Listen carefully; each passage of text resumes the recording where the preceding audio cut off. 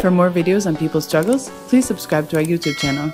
More than 10,000 children have been killed or injured in war-torn Yemen, according to a statement released on October 20th by UNICEF. Latest UN figures state that a total of 3,455 children were killed and more than 6,600 wounded in the fighting in Yemen between March 2015 and September 2021. Terming it a shameful milestone, UNICEF spokesperson James Elder said that the figure amounts to 4 children dying or being wounded every day in the Yemen conflict. Today, UNICEF has stated that we have surpassed 10,000 Yemeni children killed or injured. The question must be asked, do we need to continue to add children to this miserable list day after day, month after month, year after year? Yemen is the most difficult place in the world to be a child. Incredulously, it's getting worse. Yemen's humanitarian crisis, the world's worst, represents the tragic convergence of 4 main factors: a violent and protracted conflict, economic devastation, social services on the brink of collapse, that's health, nutrition, water, sanitation, education, protection, and a critically underfunded UN system. Now, at current funding levels and without an end to fighting, UNICEF simply cannot reach all these children.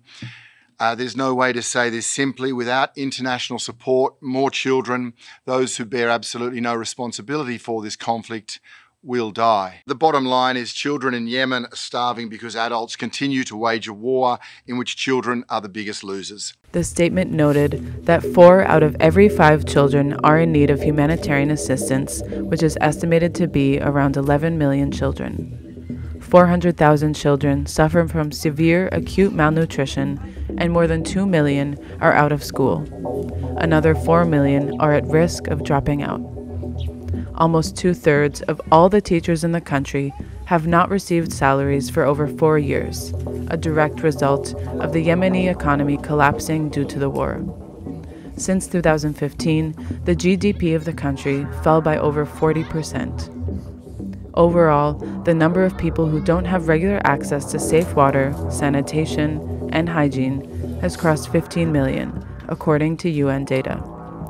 More than 80% of the population, approximately 20 million, is now dependent on international humanitarian aid for day-to-day survival.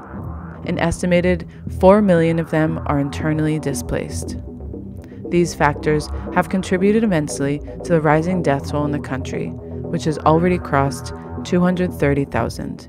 The war in Yemen began in 2014 after the Houthis took over much of the north of the country, including capital Sana'a, and drove out the Western and Saudi-backed Yemeni government. The war took a deadlier turn with the Saudi-led Gulf Coalition's military intervention in Yemen in March 2015.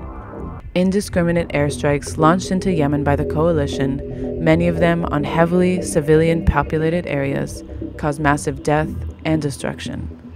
Of the approximately 22,000 air and drone strikes, many ended up targeting and demolishing schools, hospitals, refugee camps, and factories, and killed thousands of Yemeni civilians.